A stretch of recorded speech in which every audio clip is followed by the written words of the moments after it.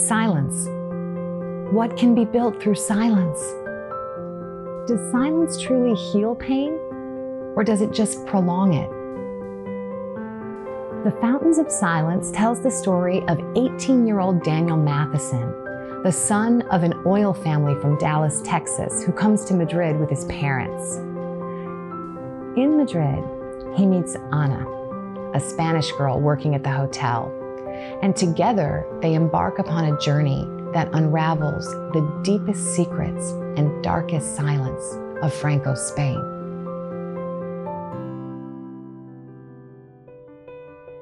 Spain. I first truly explored Spain while on a book tour for my first novel. I fell completely in love, not only with the country, I fell in love with its people.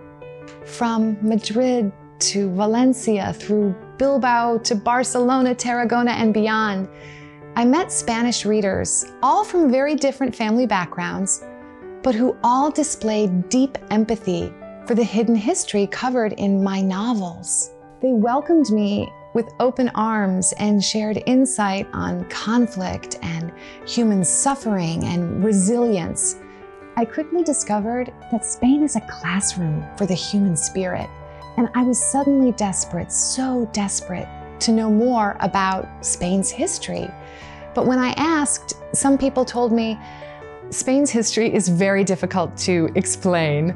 Others said, Ruta, it's too nuanced and complex for an outsider. And others said, no, you just can't understand. But I wanted to understand. I wanted to understand so badly. So I started taking research trips to Spain. I started meeting witnesses who brought the country's history and hardship to life. There's a lot of fantastic and very important writing and research on the Spanish Civil War. But what interested me most was the post-war period, during Franco's dictatorship. In order to weave together the various interpretations of the Franco period, I tell the story through a cast of characters. We have Rafael, a boy who must beat fear. Ana, a heart condemned to silence. Puri, a girl who seeks the truth. Daniel, an American traveler, completely unaware, and Fuga, a glimpse of our higher self. I use themes of freedom and identity in building each character, secret dreams that are working through each person.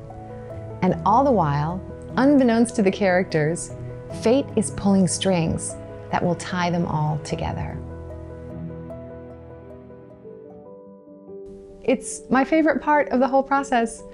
I spent 7 years researching this novel, traveling back and forth to Spain, hunting down information through interviews and archives. It's definitely my most ambitious research effort yet. But I quickly learned that what people had told me, it was correct, they were right. I thought through research and traveling to Spain that I could understand the Spanish Civil War and the post-war period. No. Not only is it difficult for an outsider to understand, I continually found myself asking, what right do we have to history other than our own? My previous projects and books have contained threads of my own personal family history, so I was able to write those stories from the inside out. But when I began my research for what became the Fountains of Silence, I realized that if I wanted to write about Spain, I'd have to write from the outside in, an American in Spain. So I studied the intersections between Spain and the United States. I learned that during the 1950s, Franco allowed the installation of American military bases.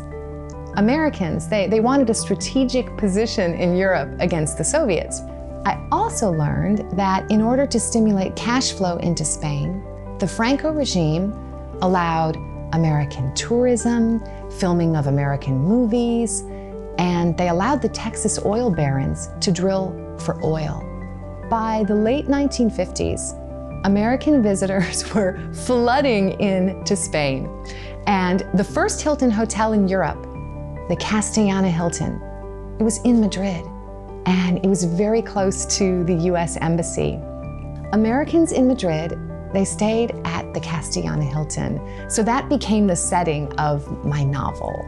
To look through an American lens historically and politically, I read through mountains of oral history reports given by American diplomats and members of the Foreign Service who were in Madrid and Spain at the time. I combed through diplomatic archives, presidential archives, national archives, and obtained my official research credentials with the National Library of Spain in Madrid.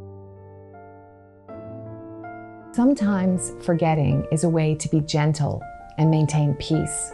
Following Franco's death in 1975, Spain began the Herculean task of transitioning to democracy.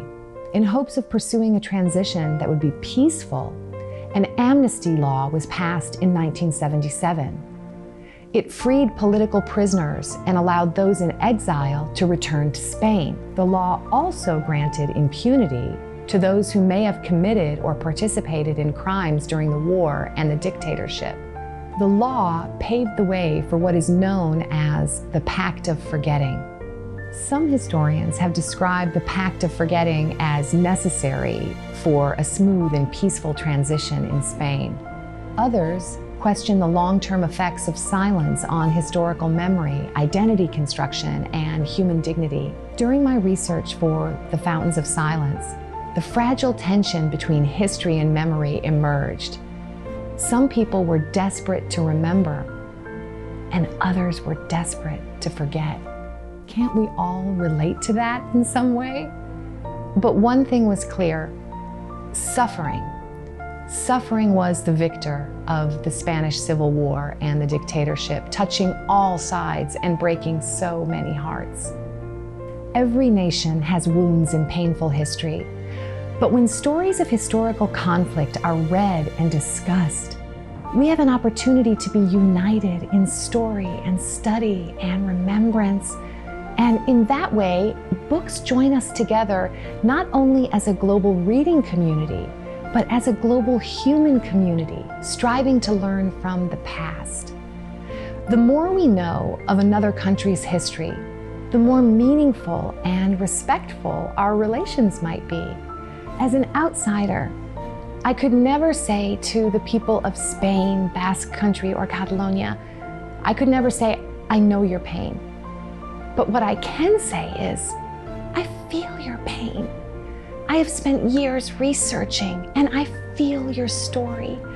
And in writing The Fountains of Silence, I hope so desperately that readers will feel it too. My hope is that this novel might inspire conversations on fate and fortune and the lines that divide, conversations that result in progress to build new bridges that will endure the tests of time and historical memory. Because when that happens, maybe old dividing lines will begin to fade. History and hardship won't disappear, but perhaps we can come to a point where it no longer stands between us, but it flows through us.